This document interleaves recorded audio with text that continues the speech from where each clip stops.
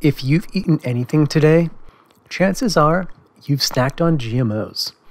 GMO stands for genetically modified organism.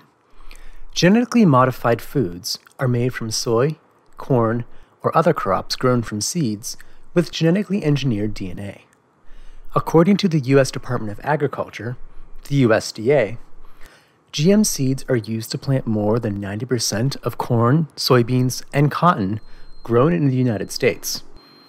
Unless you consciously avoid them, GM foods likely find their way into many of your snacks and meals. Some people believe GM foods are safe, healthy, and sustainable, while others claim the opposite. Scientists genetically engineer seeds for many reasons. For example, they sometimes make changes designed to increase a plant's resistance to insects, its tolerance to herbicides, its tolerance for heat, cold, or drought, or just its crop yield.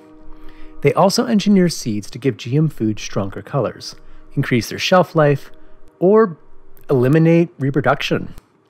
That's why we can buy seedless watermelons and grapes.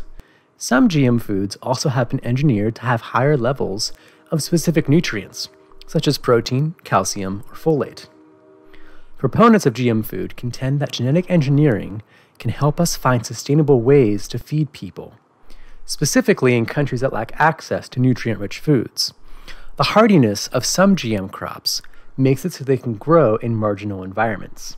The longer shelf life of some GM foods allows them to be shipped to remote areas.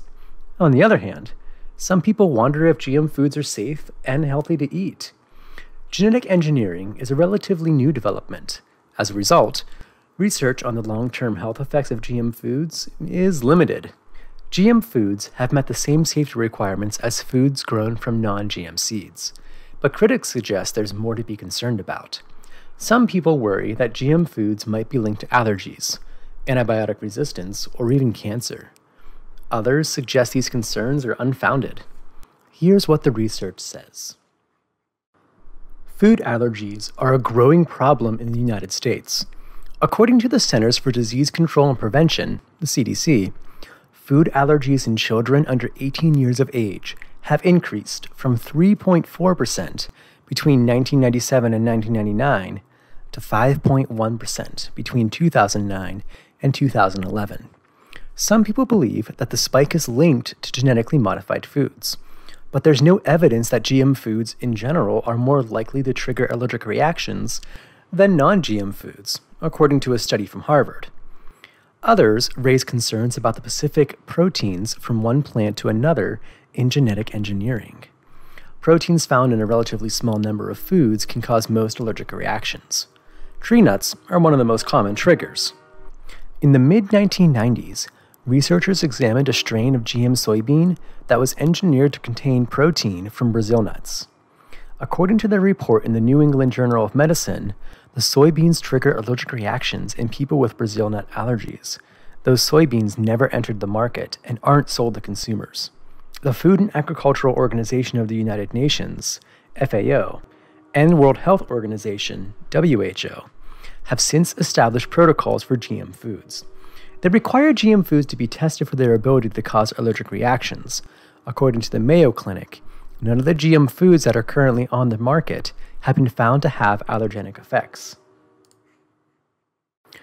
Antibiotic-resistant bacteria can resist antibiotics, making them hard to kill. According to the CDC, antibiotic-resistant germs infect 2 million people each year. Those infections kill at least 23,000 people per year. Scientists often modify seeds using antibiotic-resistant genes in the genetic engineering process. Some people wonder if there's a link between the genetically modified foods and rising rates of antibiotic-resistant bacteria. No studies have confirmed this claim, but more research is needed. In 2013, the journal Food and Chemical Toxicology retracted a paper that linked the herbicide Roundup and Roundup-tolerant genetically modified corn to cancer and premature death in rats. Due to concerns about the paper, the journal's editor reviewed the researchers' raw data and the peer-reviewed process. They found the researchers had used too few rats. The specific strand of rat was prone to cancer, and the results were inconclusive. Since then, the paper has been republished in another journal, Environmental Sciences Europe. The controversy surrounding the study's findings has continued.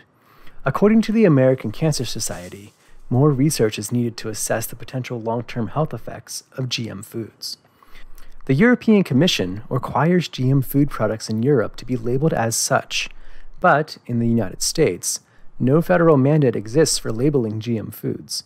As a result, it can be hard to know if you're buying and eating GM foods. If you decide to avoid genetically modified foods, look for products that are USDA certified organic. Certified organic food are grown and handled without the use of GMOs.